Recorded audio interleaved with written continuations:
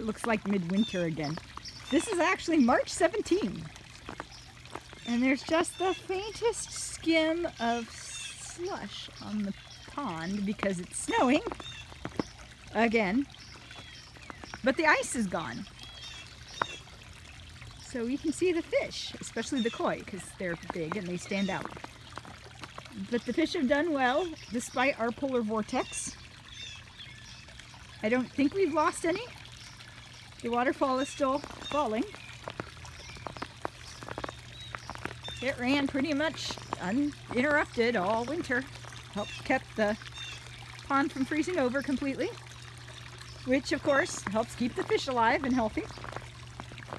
So our system is able to withstand extremely cold weather, which is always nice. Hello, Sunny. Amalfi is the big white one in the back. It's Sunny. This is the two koi. And the huge flock of goldfish.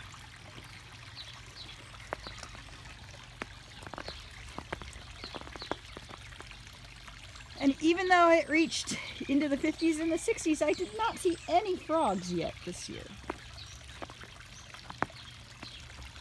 So they either were not fooled by the brief warm-up, which isn't uncommon in Indiana, not in the Northwest, or you might have had a dip in our frog population.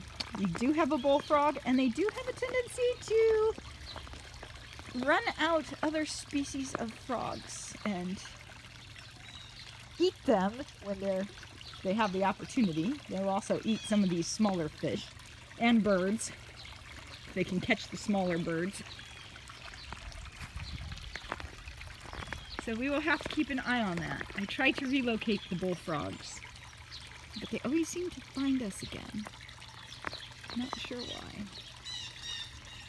but they do. They like the pond.